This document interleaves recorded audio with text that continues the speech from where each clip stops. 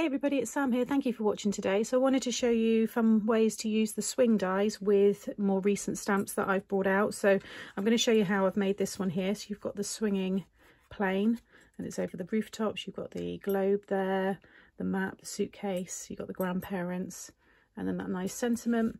And there's also this version that I've made here for a new baby or twins. And you've got the house and the pram there, another nice sentiment. And you can write on the back of these, and then they all fold flat and they're fit into a 6x6 envelope. These ones were originally made with the jungle collection here. So you can also turn them into easel style ones. And you can see this one here has the very cute little ape swinging there, and you've got the gorgeous embossing folder, the wood grain one. This one's now back in stock. It did sell out, but it is back in stock. It's one of my favorite embossing folders. All that lovely detail with the flowers there as well. And then these ones all fold flat, so you fold that one in and then that over the top. So that's how it will go in the envelope. You've got your space on the back there to be able to write your message. So I'll link the tutorial for this version because I have that already on the channel, and then today I'm going to show you how to make this one. So let's get started. So this is the swing card die set mechanism. So you've got your apertures here, and then you've got this piece which will turn the card into a temp fold, and then you've got your pieces there for the swing. So I've already gone ahead and cut everything that I need, and I'll talk through that in more detail when we go to cut the apertures and stuff. And then I've used actually something from all of the stamp sets. These are the newest stamp sets that I've just released. So I've taken the plane and the paper plane there from the travel set. Then I've taken the grandparents from the Selfies set, and then the house. Actually, no, I've taken the globe as well, and the map and the passport and the luggage. So there's quite a lot from the travel. And then the sentiment. So we've got the fly high, which is this one here. So there's quite a lot going on. And you've got all the dies there that come with the stamps because they're die and stamp combos. So you've got them all there. Paper pad, I've used the Scenes paper pad. And I've already taken the clouds there. Just worked perfectly with this one that I wanted to do. So we'll go through all of the bits and pieces that I've cut in a moment. First of all, I want to stick this piece on the, this one's going to be on the inside. Yeah, I'm going to stick this on the inside. So when the aperture is cut, you're going to see this because the plane's going to be swinging inside the card. So I've cut this just slightly smaller than my 6x6 card blank. If you're making your card blanks from scratch, you'll want a piece of 12x6. And along the 12-inch side, you're going to score at 6 inches. So nice and easy that I give you your card blank. And then I'm just going to pop this one. Like I said, it's just slightly smaller, just so it all fits within that section there, like so. And I'm going to flip it over. Now if you want to decorate the front with pattern paper, do it now before you then die cut your aperture. So like I said, you've got 3 here. This one here's got your leaves because it was to go with the animals that we launched, but I'm going to go for these ones today. So I'm going to make a frame, so I don't need the largest one, I want the smallest one. And I'm going to cut that in the centre here. So I'm just going to tack it in place with some of my washi. I think I'm going to do the red frame, which is why I've got that paper there. I'll just move that out of the way. I've already cut the base piece there to turn it into the temp fold. So I want to get this in the middle. So I reckon about there looks good. I'm going to add my tape so it's stuck in this piece because we're not going to need that. So if it does tear at all, at least it's going to tear that piece there. And I'm going to just run that through my die machine. Also, quick tip for anybody new, if you're die cutting onto white card, your top plate, if it's anything like mine, it's got all these marks on it, those impressions could transfer over onto your card. So if you just pop some copy paper over the top, then that will mean all of those marks and any dirty marks there may be, they're all transfer onto the white card, copy paper rather than the white card. Okay, so that's all now cut through. So when we open the card now, you'll see that detail inside. And then to cut the frame, I'm just going to take this one. Leave that piece, I'll use this actually. And the larger one. And you want to just sit it in the middle so you've got a nice equal frame. And just tuck that in place. And then I like to hold it up just to make sure that it's the same. And now I'm going to run that through my die machine on the red card, and that will give me my frame. So I'm just popping some glue on the back there, and I'm going to stick that one on the front. It's kind of looking more like a target at the moment, but once we decorate this, it's going to all come together. Okay, so then in the die set you get the smaller dies here, these two. So you want to cut this one, which is what your swing is going to swing from. So this will hold it in place.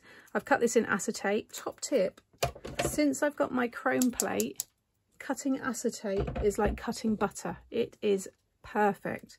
This was one pass, cut straight through.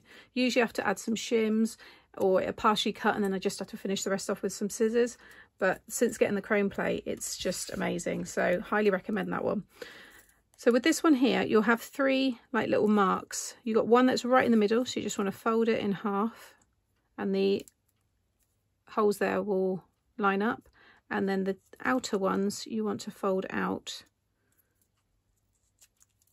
And again on this side. So you've got this kind of like M shape. You can see you've got the two holes at the bottom, and then these like little wings either side. What you want to do now is stick these two pieces together. So I'm just going to add my glue just in the middle there, and just close that. So you're left now with those wings. So you want that shape. So just give that a minute to dry. So I've cut that in acetate so that it really does look like the plane is kind of floating. But if you want to use cardstock, you can. And in the other examples, I have used cardstock, and then I've had, you know, like the vines and from the leaves and stuff that were also launched with the collection, they were all stuck onto this because it was cardstock. So, you know, either way works and has some nice effects. So next you want to attach this. If you want to mark halfway with a pencil, because you're going to just cover it with this, you can. I've made a few of these now, so I'm just going to add the glue just on one half first of all. And I'm going to stick it in the centre, just up to the score line. Don't want to go on the score line, but just up to it. Just bring that down. I can see. Just kind of sit that on the top there. Yeah, that's going to hang perfectly. So just make sure that's secure. And then I've got myself a brad here. So you just want the smaller ones. I think I've picked up the larger ones there. Yeah, these are the 10mm, I think. You want the 5mm. These are my smaller ones here. I think I've got 3mm as well, even smaller, but I'm just going to take a yellow one. You don't see this unless someone really opens up the card. So I'm going to take this one, and there'll be a little dot at the top. You can see the hole there on the die. So I'm going to pop it through and then pop it through here. And then I like to grab my pokey tool. That will make it easy for you to open the split pin, but then pop it either side and then bring that out, and then that side. So you're squashing it over the pokey tool, and it just means that this really does swing. It's hard for you can hear it there, how it's knocking from side to side. It just means you get, yeah, that guaranteed swing. So right now, when you stand it up, it won't stand open. So that's when you're going to need this piece. So you can add this now if you want, or add it after you've stuck whatever it is you're having there.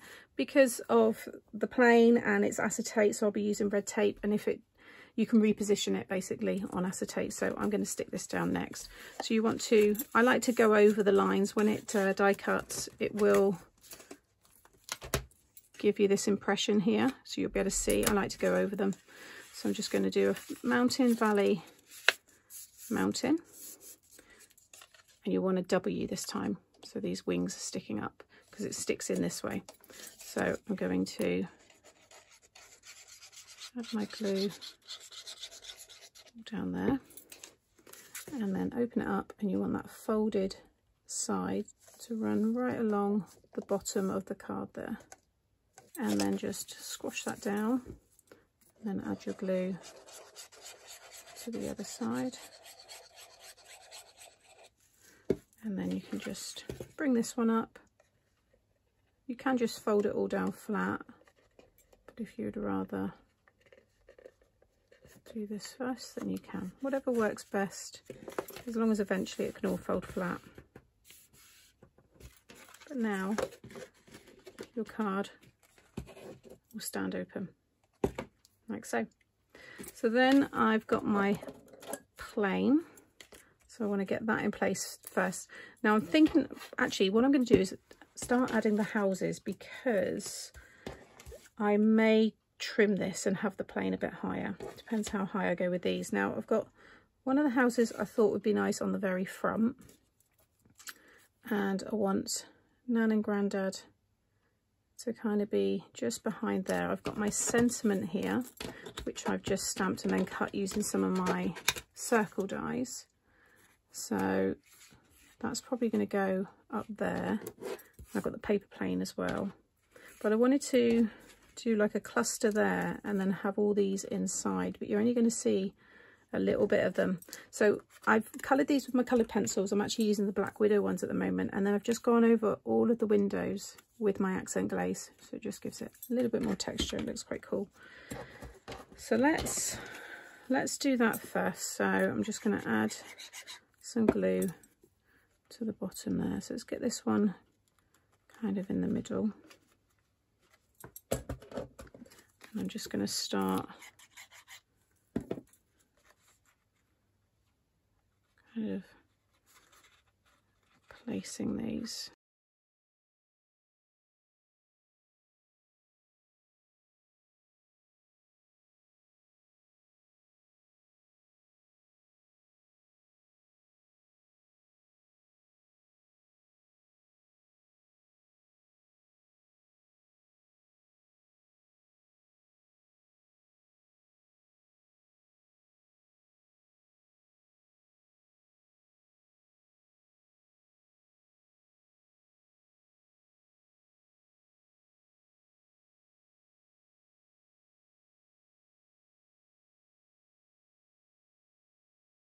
So I've had to edit this into the end of the video because I got distracted when I was making this and had to finish filming. So here is the finished card.